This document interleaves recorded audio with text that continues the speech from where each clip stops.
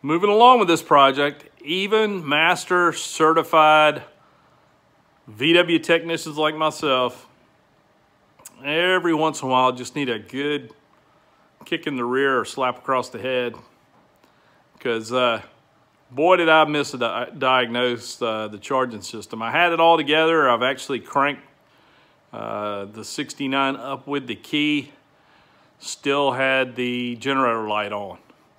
So let me just walk you through what I did and what I should have done.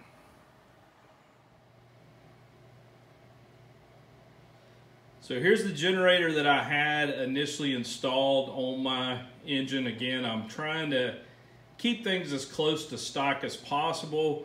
This engine that's in here is, of course, a single port 69.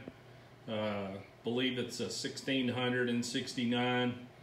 And it ran perfect, and everything I can tell, it's the original engine to the car, and it has about 82,000 on it. Of course, if you watch some of my previous videos, the reason why this car was parked in 1983 was for an engine failure due to a screw getting dropped down one of the cylinders, and I've done a top-end rebuild on it. And I had this generator in a pile of parts, and as you can see, I've taken it back off. I've already condemned it as being a bad part, and as I'm doing a conversion, which I'll show you here. So as you can see here, I went through the task of pulling the generator back apart, pulling the fan shroud up, getting all that back apart, because I ran all the tests on the generator like you're supposed to. You know, I powered the terminals, the generator was turning like a motor. As far as I could tell, everything was good. I swapped and put a new voltage regulator on, swapped back to the old voltage regulator, still had a red glowing generator light on. So I said, if I'm gonna buy parts, I might as well go ahead and upgrade to an alternator and just take any chance of anything being wrong just out of the equation. So I just finished yesterday swapping to an alternator, just to now go back and find that my DF, this green wire right here, so you have the D plus, you have the DF, you have a ground wire back there. That's all the connections are still the same on a generator or an alternator.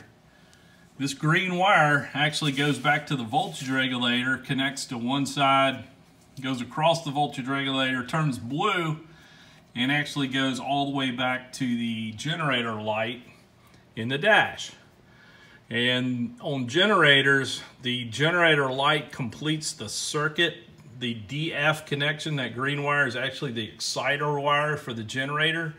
Then when you power it on, it lets it know to turn on and start charging. The D plus is your big power feed wire going to the battery and powering up and recharging the battery. And of course the ground is a ground. And it goes all the way back to the voltage regulator. Of course, when you upgrade to an alternator, you take all that out of the system and you're basically just connecting the blue and the green wire together. You're connecting all your red leads together. The ground's still there to be a ground, but it takes all the equations out of there. And I know better. I'm a master technician. Electrical is my specialty, but I didn't follow the diagnostic steps. I didn't go far enough. I didn't look at what I should have. I just jumped to conclusions and said, hey, my generator must be faulty, not charging, even though it looks beautiful. And I went ahead and condemned it and went through all this work for nothing. Let me show you what I found. But before I go up there and show you what I found, stick with me. I'm gonna probably in the future do a video on this distributor setup. Some of you may know what this is. Some of you may not. I don't want to give it the secrets away because it appears this used to be a fairly common distributor that are now not as common. But I'll tell you this about it. It is a VW part number on it. It is electronic ignition. It is vacuum and mechanical advance. So you get the best of both worlds, and I'll leave it at that. I don't want to give away all the tips and tricks until I buy a shelf full of these things. You may, if you know what it is, you know what I'm talking about, and more to follow on that. So let me show you what I found that was causing my charging problem. So I apologize for the iPhone video. It might be kind of shaky. Blame it on me being old, but I didn't want to break out the camera today. We're just gonna roll with the iPhone. But red wire coming off the generator or alternator in this case. Voltage regulator, I've already swapped it to a new one. Still wasn't working, put the old one back on. Here's your ground wire, that brown wire coming off of the generator alternator. Here's your red lead that goes to the fuse panel. Here's the red lead that goes to the battery. This is the blue wire that was the cause of all my problems, and how I missed this, just poor diagnostics on my part. But this is your DF wire. Of course, it plugs into the regulator typically right there. With an alternator, you don't need it anymore. This blue wire goes to the light in the dash. It plugs in down here on the regulator, don't need it. These two will connect together on an alternator.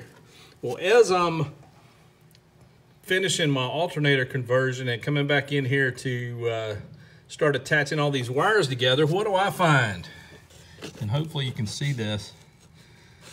The mice have pretty much eaten up this wire, and this wire was laying against ground, and of course grounding out, making my red, see, I get a real good close up here, making my generator light glow in the dash.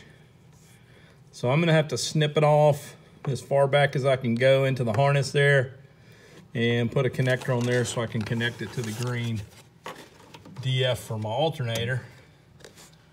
But this was my charging system problem, not the generator that I just walked through replacing. So again, let me stress to you, you know, here I am, an experienced technician, should have known better. And all I needed to do was the proper diagnosis. So don't miss the obvious. Don't jump to conclusions. I did just spend a bunch of money and time replacing something I didn't need to replace. So, you know, it happens.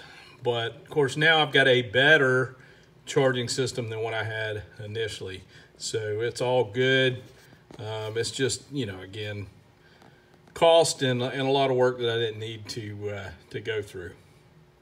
Hopefully this helps somebody.